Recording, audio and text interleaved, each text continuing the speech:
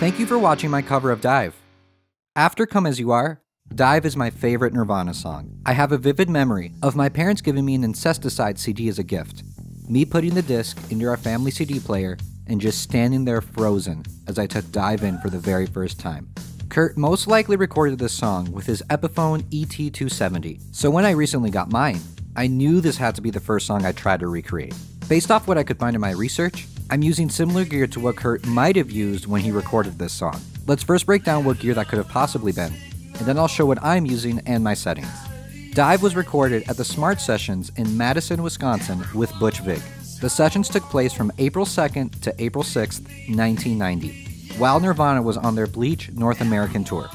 Kurt most likely used his Epiphone ET270 for the majority, or perhaps even all of the songs recorded at these sessions, excluding Polly. It was his main guitar at the time, and possibly the only electric guitar he had with him. If you want to learn more about this guitar's history and Kurt's usage of his, check out my History of Kurt Cobain's Epiphone ET270 video. It will be linked here and in the video description. I used the same exact guitar model. My ET270 is a 1971 and is completely stock, just as Kurt's was. For pedals, we can confidently say that Kurt used his Boss DS1. I used my 1992 DS1. These are my settings. Now, it gets a little tricky when trying to figure out which amp Kurt used at the Smart Sessions. As I presented in my ET270 history video, I believed that Kurt used a twin reverb based off what Chris says he remembers from those sessions in this interview. But I was made aware in the comment section of my video that in this Nevermind classic rock album book by Charles Cross, Butch and his assistant are quoted as saying that at the Smart Sessions, Kurt used a Fender Bassman for Lithium and In Bloom, and his Sun Beta lead heads for the rest of the songs. I'm still putting weight into what Chris has recalled, so Kurt could have used any of these three amps on Dive, and we'll probably never know for sure. I'm using my Fender Tone Master Twin Reverb, and these are my settings.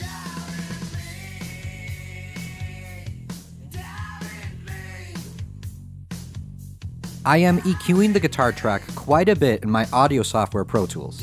Here's what I have going on. First, a channel strip EQ plugin with some dramatic boosts. A second channel strip with some small cuts. An SSL EQ to fine-tune specific frequencies. One knob fatter to add another layer of low end. And finally, a one knob brighter to add a layer of sparkly high end.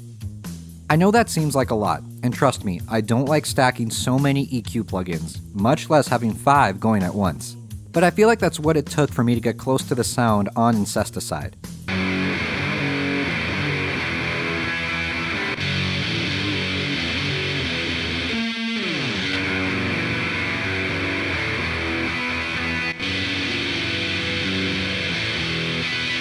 I am not Butch Vig, and I do not have the level or amount of pro recording equipment he had at Smart Studios, so these plugins are what I ended up relying on. Thank you so much for watching. Be sure to follow me on Instagram at Nirvana Guitars, and to subscribe and check out my other Nirvana gear videos right here on YouTube.